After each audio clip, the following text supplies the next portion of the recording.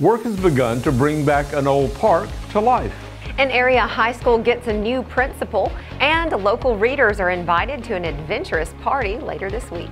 Lower temperatures today across East Alabama, but we are about to heat right back up. We'll have the complete forecast coming up.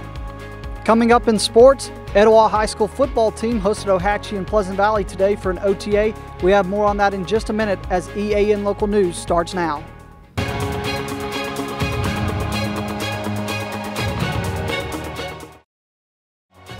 This segment of EAN Local News is brought to you by WM Grocery, located in Heflin, Wadowee, Roanoke, and in Piedmont. Hello, we're glad you could join us. I'm Mike Stedham. And I'm Katie Edwards. Gadsden police arrested an armed man at the city's public library this morning without incident following a domestic violence call in a nearby high-rise. Officers say they received a 911 call at approximately 11:47 this morning to the 15th floor of Tower 7 on Walnut Street. The caller reported that a man had a gun.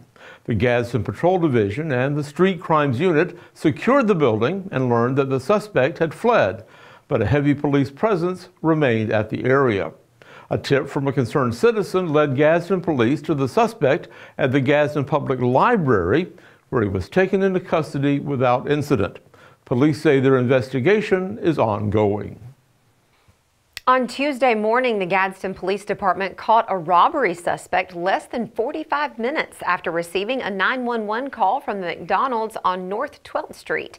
The caller provided a detailed description of the suspect and added that he had fled the scene in a blue Kia Soul. The robbery call was received at 10:44, and by 11:27, Gadsden detectives had located and pulled over the suspect's vehicle. The suspect, identified as Donovan Alexander Beavers, was arrested and is currently in the Etowah County Detention Center facing an attempted robbery charge. Tyler Park has been at the heart of East Anniston's social and recreational life for decades. Once the site of a city swimming pool and tennis courts, the park is now going to be converted into a walking trail and recreational space by the RMC Foundation. The group held a groundbreaking ceremony this morning to mark the beginning of the first phase of the revitalization effort. RMC President and CEO Louis Bass says the facility will serve both the staff of the hospital and its patients. It will also be available to the community around the hospital. Legina Fillingham, the director of RMC Foundation, says the park will also give the community a chance to honor its past. We're going to do lighting, and the one thing that I didn't talk about is we're going to do park benches, so everybody that in the community, you could actually purchase a bench in honor or memory of someone that you love, and it'll be there for longevity. So I think that's great. Phil and Jim says the first phase of the park will be the walking trail, which she says they hope to have ready by late September or early October. The next phase will be putting up lights throughout the park and eventually turning part of it into a green space where families can gather and children can play. The renovation is being paid for by the foundation, which holds fundraising events to support RMC's work. When we come back, a veteran educator takes the reins at a local high school. Spring into freshness at WM. Celebrate the season with our bountiful selection of farm fresh produce. From juicy berries to crisp greens, taste the flavors of spring at WM. Visit us today and let the freshness bloom in every bite.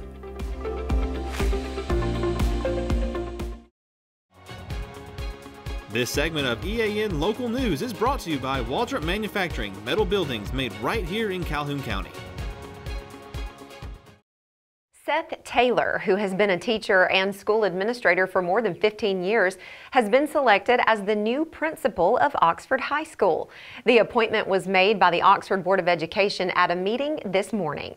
Taylor, who holds degrees from Jacksonville State University, Auburn University at Montgomery, and the University of West Alabama, began his education career as a math teacher at Munford Middle School, B.B. Comer High School, and later Jacksonville High School. Taylor was named assistant principal at Lincoln High School in 2016 and has since served as principal of Munford High School, Pleasant Valley High School, and Sachs High School. He's currently pursuing a doctorate in instructional leadership from the University of Alabama. EAN News sat down with Taylor to talk about his plans for the future of Oxford High School. We'll have that interview for tomorrow on tomorrow's newscast. When we return, future business leaders will get some expert advice later this week. For metal buildings in Alabama and the Southeast, Waldrop Manufacturing is your one-stop source. A Waldrop metal building provides the coverage and protection your investments need. They specialize in carports, RV covers, portable buildings, and storage buildings. Stop paying rent for storage. With Waldrop's price per foot, you can actually save money by buying straight from the manufacturer. Waldrop buildings are guaranteed because Waldrop manufactures buildings with U.S. Steel right here in Calhoun County. Waldrop Manufacturing, serving the entire Southeast. Give them a call today. This segment of EAN Local News is brought to you by Oxford Lumber. Come visit any of our locations in Oxford, Jacksonville, Talladega, and Roanoke. The Calhoun County Chamber of Commerce is gearing up for its second annual Youth Entrepreneur Expo, scheduled for Friday from 9 a.m. to noon at Chamber's headquarters. This event aims to support and encourage aspiring business owners between the ages of 8 and 18. The expo offers participants a platform to showcase their businesses and entrepreneurial ideas. It also includes a pre-expo training session where each participant will be paired with a business mentor. This session will cover topics such as marketing strategies, financial management, and business registration, providing professional guidance to young entrepreneurs. The event is sponsored by Gadsden State Community College, the Civilian Marksmanship Program, and AOD Federal Credit Union. Young entrepreneurs can pre-register for the expo on the Chamber's website.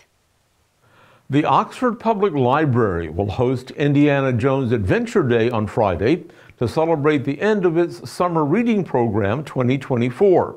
The festivities will culminate with a party at noon. The Indiana Jones Adventure Day promises to be filled with activities inspired by the fictitious archaeologist.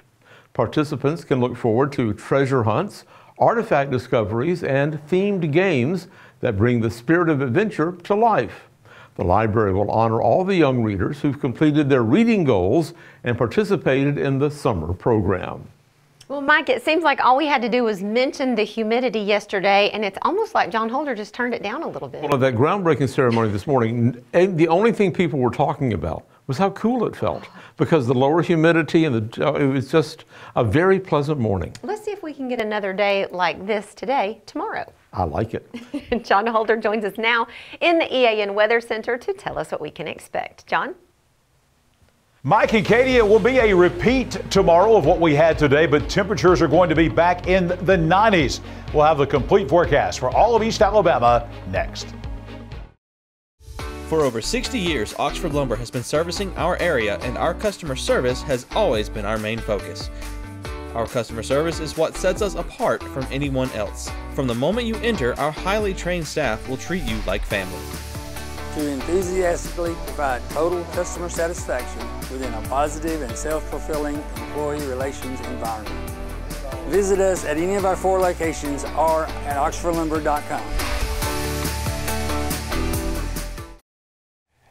After all the intense heat we've had across East Alabama today, temperatures actually a little bit below the average. 88 for the high today. You combine that with the low humidity and dew point values, and it felt a little bit like fall at times across East Alabama. 69 for the low this morning. Again, a little bit below the average. The record high temperature 100 back during that big heat wave that we had in 1980. The record low at 53 degrees. And the sunrise and sunset times remain the same. 5:42 the sunrise tomorrow morning and 7:56 your sunset tonight.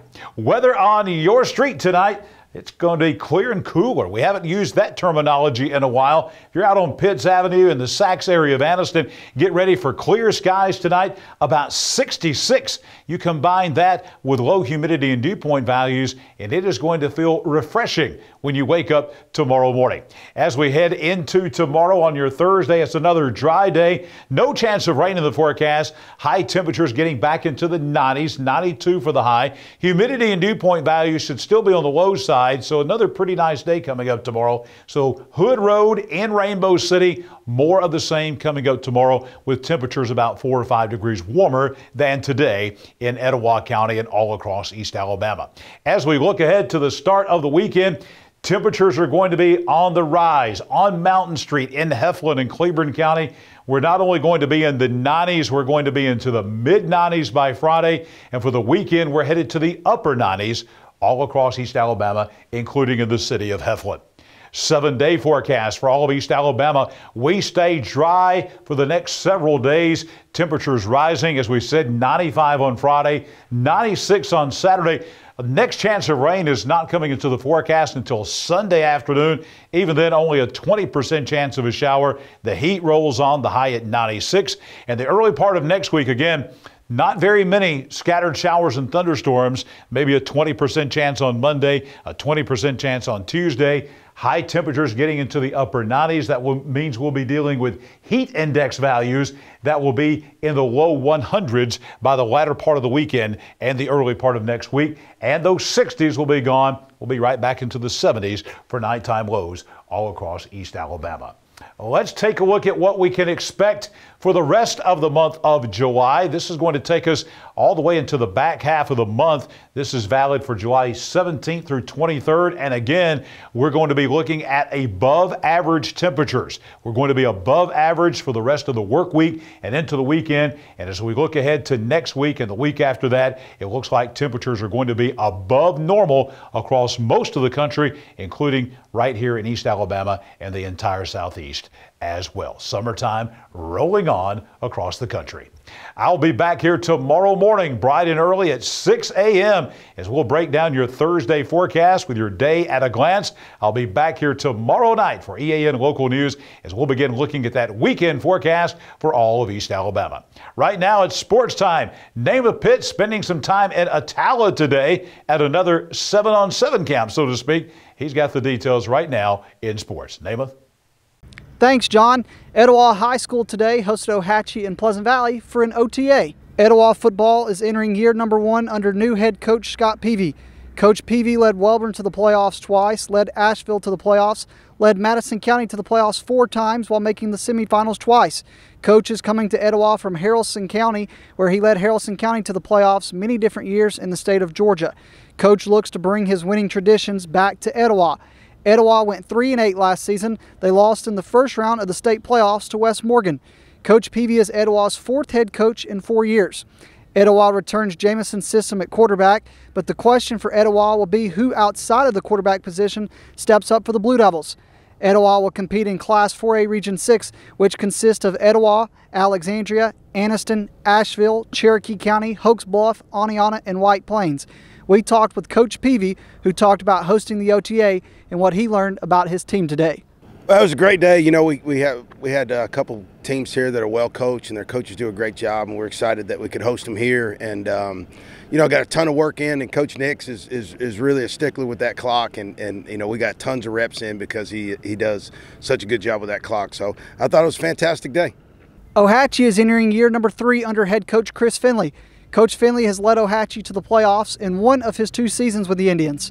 Ohatchee missed the playoffs last season after finishing the season at 5-5. Coach is looking to run a different offense this season that he believes should translate to winning success for Ohatchee.